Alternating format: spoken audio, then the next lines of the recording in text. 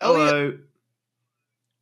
there's not much going on right now, and we're like 5 minutes out of the major. Yeah, it's kind of the calm before the storm, right? There's like some roster stuff happening, but everyone's kind of waiting until after this, and then you've got like Pro Yeah, League coming up, so it's a bit of a calm. yeah. IEM Chengdu is going on right now. I'll say this at the beginning. Normally, we are pretty good about covering everything that we can in terms of like events that go on. This event is really hard for both of us to cover. Yeah, because both of us are on basically North America time. Me actually, and you theoretically. yes. I woke up at 3 p.m. today. Yeah, that's like 2 hours ago, so it's like 10 a.m. here. Yeah, I was struggling. So but because of that, right? Neither of us have watched any of the games because the latest game looks to start at it was starting at like 6:30 in the morning, which is when I get up to like go to work. So yeah, the we haven't watched the latest game does not seem. I've almost stayed up to watch the first game at some points though, so there is that. The 3 a.m. games for me. Yeah, I was kind of like close to one of them. I think one of them started like 4:30 my time. I nearly watched it. Either way, events in China are really terrible for me to watch, and they're not great for you to watch. It's part of the reason I actually want to go to the major in China, so I'll actually be awake to watch it. Yeah, I'll probably just pull a couple of late nights when we hit towards Shanghai Major to watch it. But like, this is the problem because this happens in League of Legends too. Because all the events in like Korea and China and stuff. Yeah, so like this year, MSI in Chengdu. Yeah. What the fuck am I like? I generally watch all international events. What the fuck am I supposed to do? No, because in League of Legends, there's so many shit games early on. Like literally, like Vietnamese teams versus Brazilian teams. Okay, okay. We need to take a sidebar. Have you seen the Vietnam thing that's going on? I think so. So half of the fucking players in the league got banned from the league because they were all match fixing. Amazing.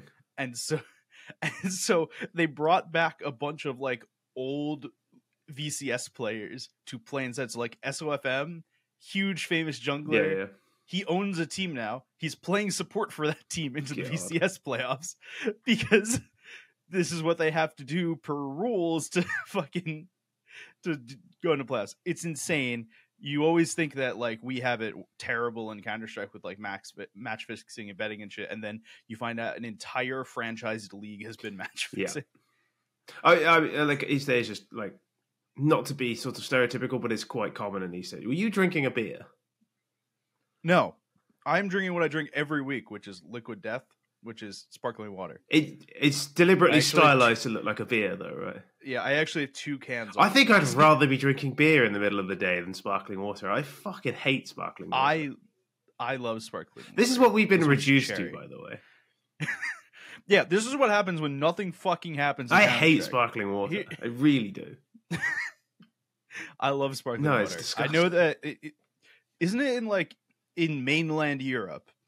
I guess that's actually all Europe at this point because the UK isn't part of. We're part of Europe. We're just not part of the EU. Yeah, but not okay. But in mainland Europe, don't they just automatically give you sparkling water? Isn't that in a lot of countries? Germany definitely. A lot of places they'll ask, especially if you speak to them in English. If you speak to them in English, they'll often go and you say, "Can I get water?" They're like, "Sparkling or still?" But they'll also say sparkling or still, not still or sparkling.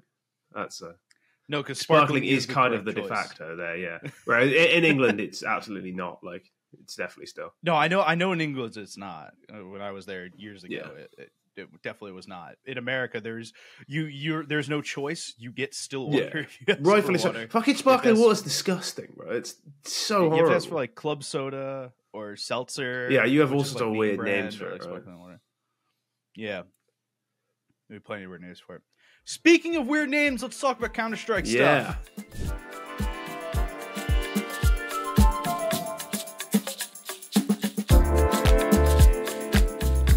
Start with the first thing. NIP have confirmed their newest signing for this roster.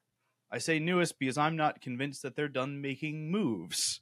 No, they still need a 5th, right? Yeah, they officially need a 5th, but it's not great. So currently this roster before this was Rez and Alex. We all have thoughts on Rez. Alex we're pretty high on, but I'm quickly getting lower on. Yeah, to be fair, he did join the one team in the world that if you join, you become worse. Yeah, pretty much. So Rez and Alex, they added Maxter from their academy roster. He was fine on the academy roster, to be honest. I don't think he was. He's a good player. Yeah. It's just kind of a bit late for this move. They should have done it 6 months ago. Yep. And then in their genius thought process, they went, what's the next Ukrainian sniper we can get after Headtrick? With a 1 in his name. With a 1 in his name. And got Wrinkle. Who I do think is very good. I agree. I do think Wrinkle is very good. But we also said that about Headtrick. And then he joined NIP. I think Wrinkle is better than Headtrick. Yeah, but they both... And he's also a genuine AWPer. Headtrick was only an AWPer out of necessity. Yeah, but I don't know. The NIP curse still thinks of being there. Oh, yeah, but no matter curses can't last forever. I mean, obviously, because an actual curse probably does last forever, but they can't always be bad. If you keep signing good players, eventually you will be good. This is kind of what I hate about the whole NIP thing. It's NIP should just sign a Swedish team because they're going to be bad anyway. They might as well sign a Swedish team, so at least they've got brand identity. It's well, A, you only have a brand identity if you're a good Swedish team. Being an actual Swedish team doesn't matter.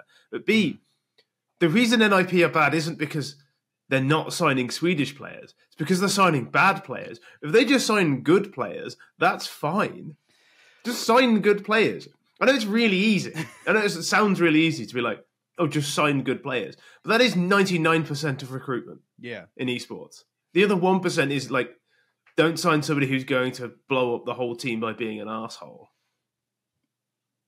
And even then, sometimes it's kind of worth it. And NIP have famously had that issue. Both issues at the same time. Yeah. What a team. I just sign good players. It's not hard. I don't have more. But they've started to do it at least. So they've signed Wrinkle. They still have a 5th slot open. They're obviously going international again for this roster. The second they said Alex was staying on, that was going to happen. I can't even think of who they fill with their 5th here. Yeah, do you know who it should be? And I think would make a lot of sense on this team and would be a genuine upgrade and probably make this team top 20. It should be Zyphon. Okay. What is he doing? He's available. He plays a lot of the spots they don't currently have a player for. He's very good. Well, he's signed to TSM, so... Yeah, well, exactly.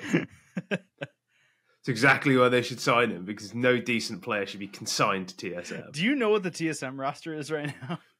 As a rule, no. Zyphon, Kortz, who is a Czech player, Joel, the guy who was accused of match fixing a year ago, Valda, Jesus, and Poison. Wow. Yeah, just save Zyphon from that, I think. That'd be a really good move for everyone involved, I think. This team used to have Jax and Inters on it, and I kind of thought it was interesting for 5 minutes, and then... It was interesting, but it was also just obviously bad. Oh, yeah. Because they just had 15 support players.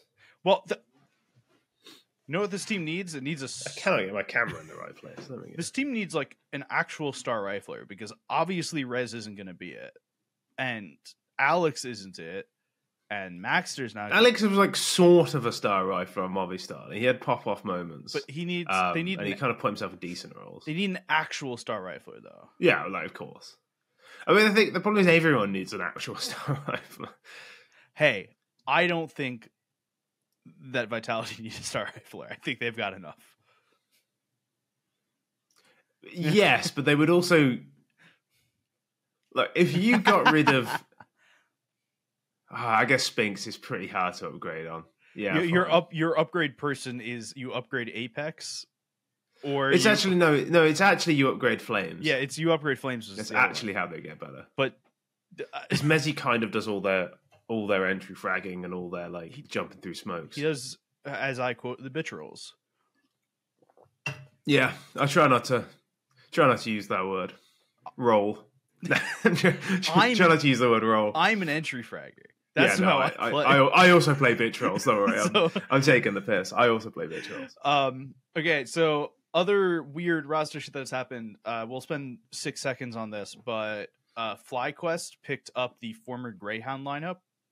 They went and played in Chengdu.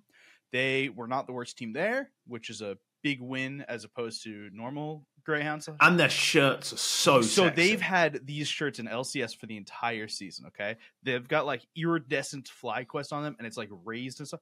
I want to buy one so badly, but if I didn't hate Australians, I'd buy one. I was going to say, the problem is like, that organization goes against everything I like. Not the tree planting stuff, because they like plant trees and stuff. That's great. I hate fucking trees, dude. I hate them so much. But like, I'm a Team Liquid fan, especially in League of Legends, and TL just beat them in the finals, and like, I don't like this Australian FlyQuest team. I would have liked a different team.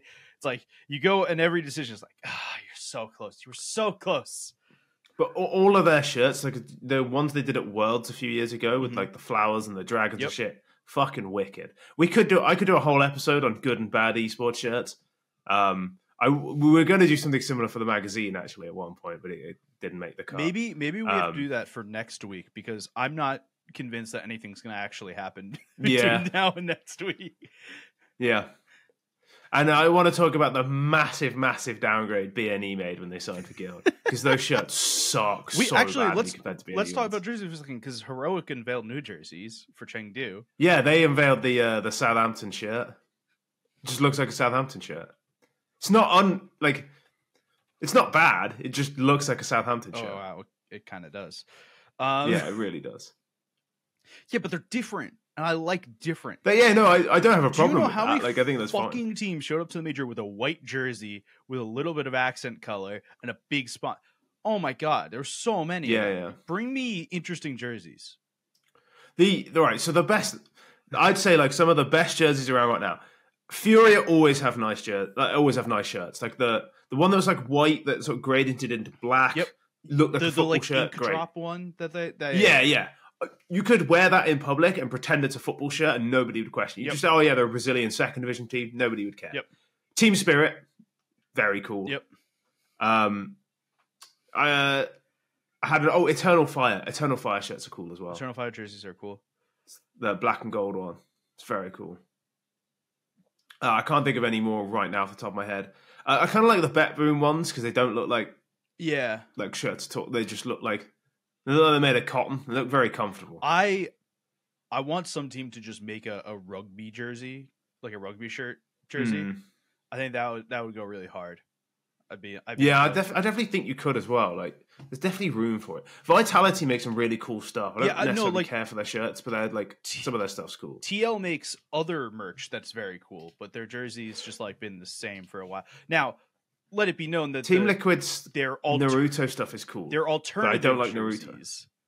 Have been like very good. Like when we had the Captain America jerseys and the X-Men jerseys and stuff during the Liquid run, that was great. But the regular jerseys.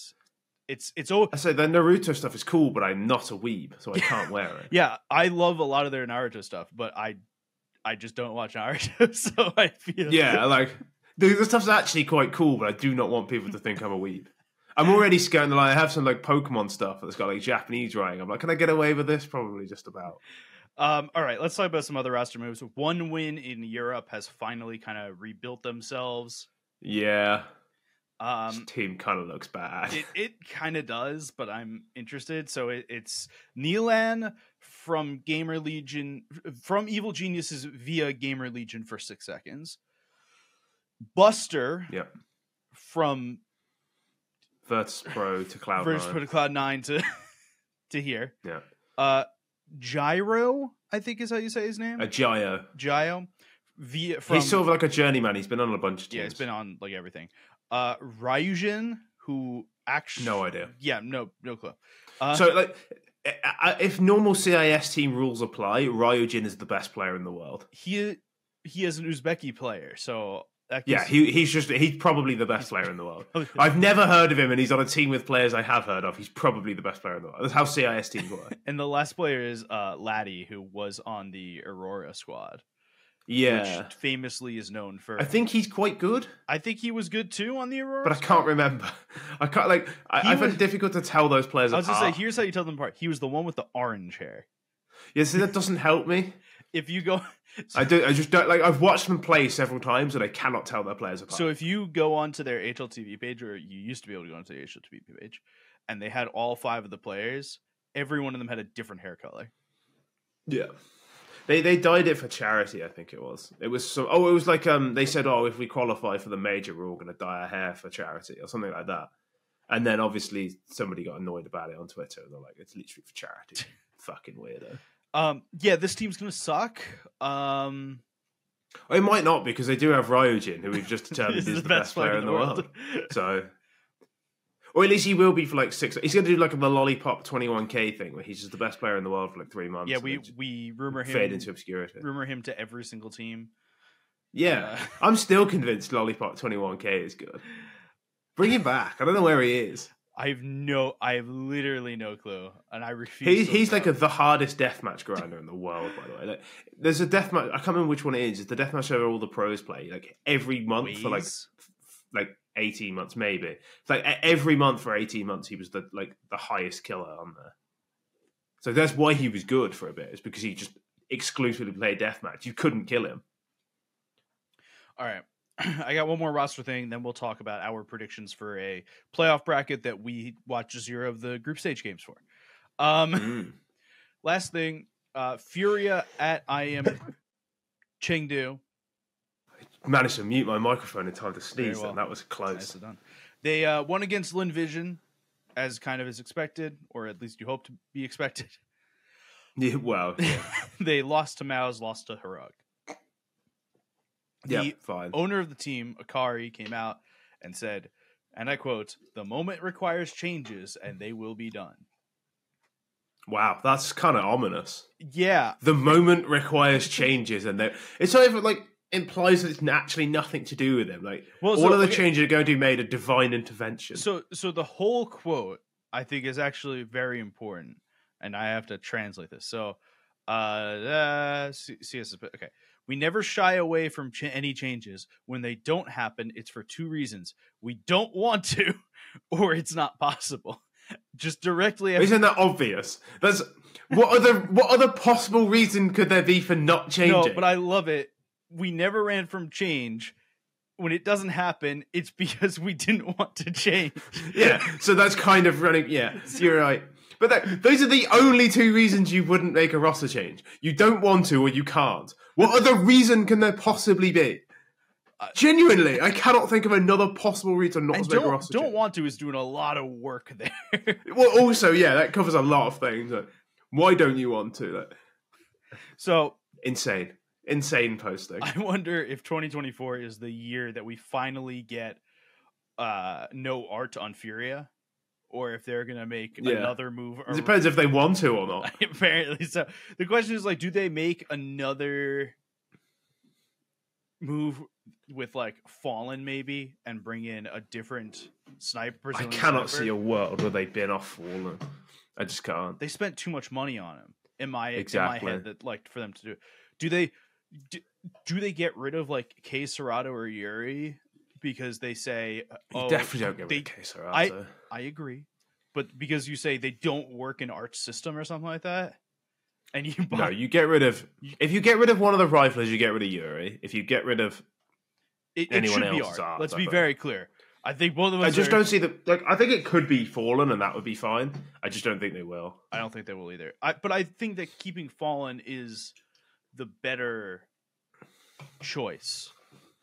Realistically, I don't know if I necessarily agree with that, but I also don't think it's a choice they're ever going to make. I think the best choice is actually get rid of everyone but Cello and K Serato, and maybe Yuri, kind of fire, and rebuild. Get rid of both. I'm not convinced. I think Yuri's a bit of a busted flush. Like, he used to be really good, but he hasn't been good for a long time. But I think Cello you should keep, and you should absolutely keep K Serato. Cello's super talented, yeah. But like after that, no one should be safe. Yeah, I agree. All right. There's like so much talent in Brazil as well. Yeah, there is. Like, we just saw Payne make it like further than Furia did. Like Nissim's available. You know what? They could probably sell art for the same amount they could buy Nism for. Sort of, but then somebody's got to have to want to buy art. You know that there's probably 1 million teams in Brazil that want to buy art. Yeah, true. All right, let's talk about IEM Chengdu. As we told you earlier, neither of us have watched any of the groups. So we're going to talk about the playoff stage bracket as if we have any clue in the world, with zero clue in the world, basically only operating. I know everything. I'm going to operate as if I've only looked at Twitter, which is true because I've looked at Twitter. I mean, I've watched some highlights, but that obviously never tells you the full story. No. So I saw Yimfat win a 1v4 with 6 HP against Furia. I did see that too. I saw a couple of Twitter highlights. Genuinely baffling. First thing, quarterfinals, Virtus Pro against G2.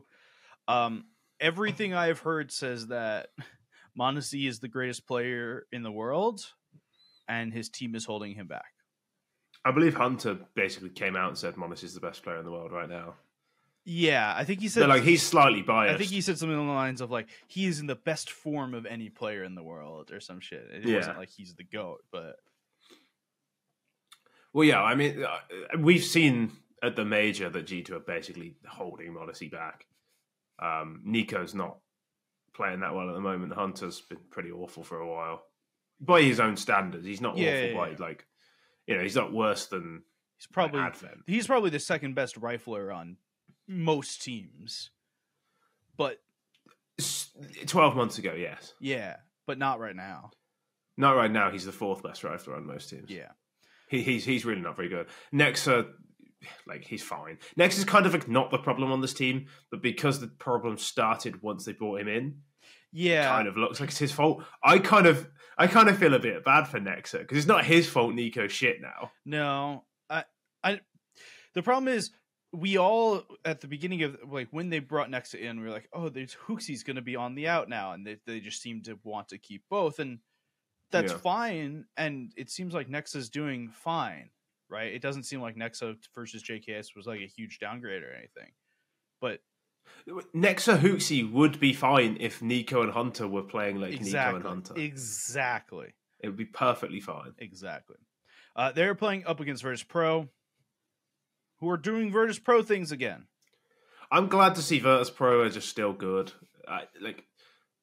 They kind of got cheesed by G2 at the major. So there's that sort of storyline. So, as I was saying, Mouz, really good.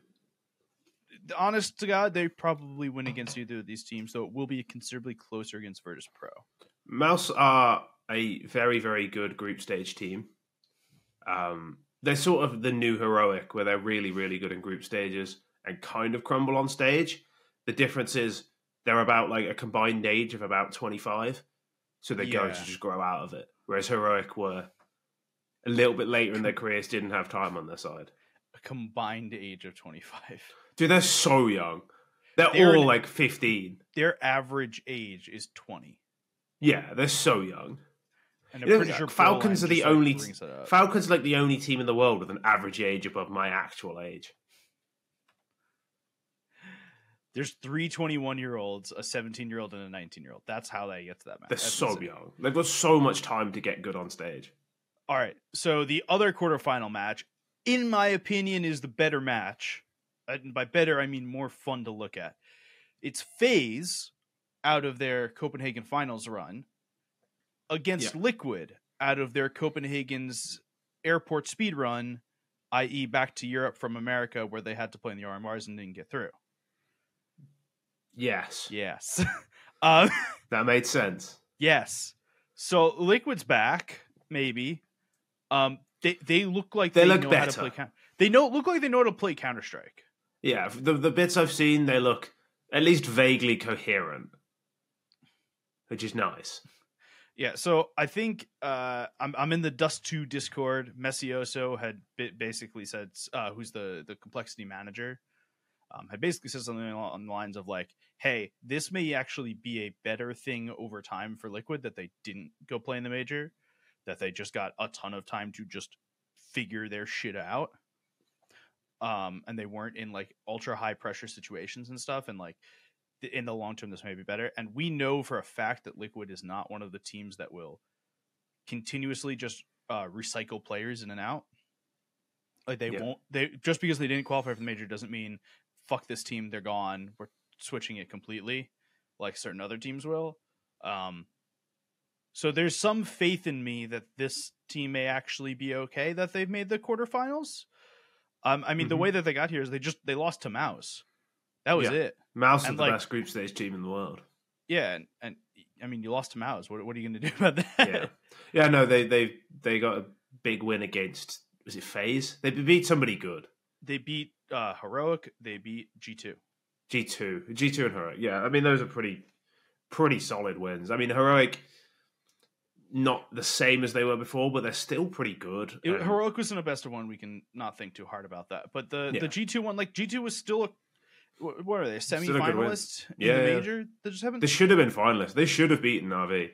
But like, it's totally reasonable to say, "Hey, look, that could beat G2. This is a reasonable thing for us to look at, right?" So I think it'll be interesting as it goes on to see if this team actually have figured their shit out. The winner of this plays the most unlikely winner of Group B, Astralis, under Device IGL, who have kind of sort of maybe figured out how they want to play this game.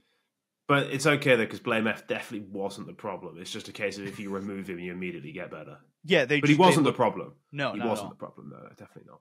Just removing him does make you a better team, but like it's nothing to do with him being. Yeah, it wasn't a problem. Nothing to do with him. No, absolutely nothing. Yeah. But I've watched some Astralis clips because in my mind I went, what the fuck happened? How did Astralis become good?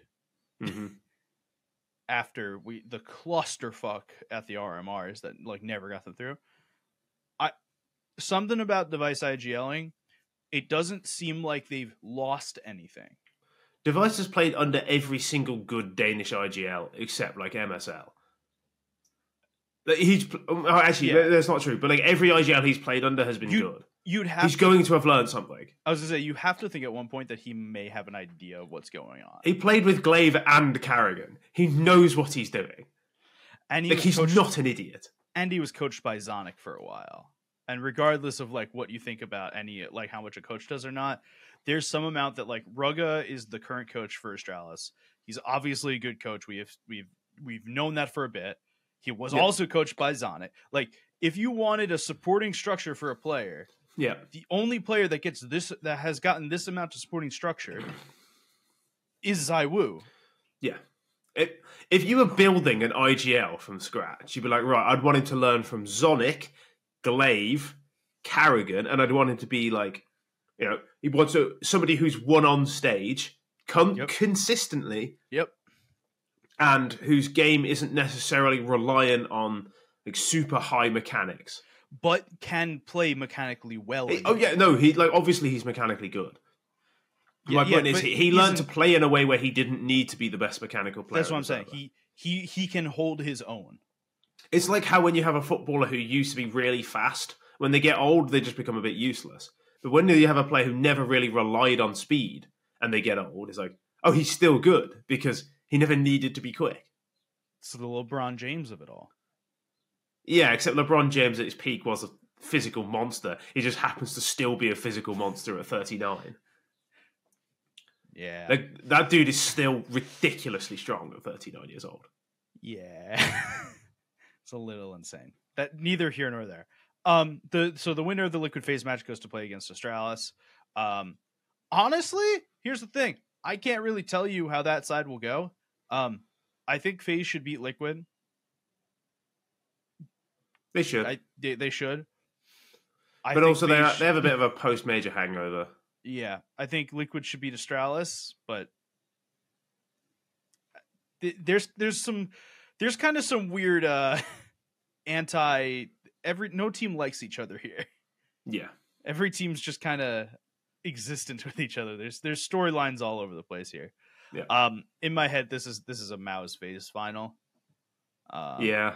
I think it's good for the scene if Mouz keep getting stage time. Yeah. And this is like lower pressure than the major, than Cologne. for them going into Cologne, having won an event in Chengdu would be really big. Because then, like, oh, we can win on stage. You go to Cologne with the crowd on your side, suddenly it's like, feels like a bit less pressure. I mean, that has to be good for them.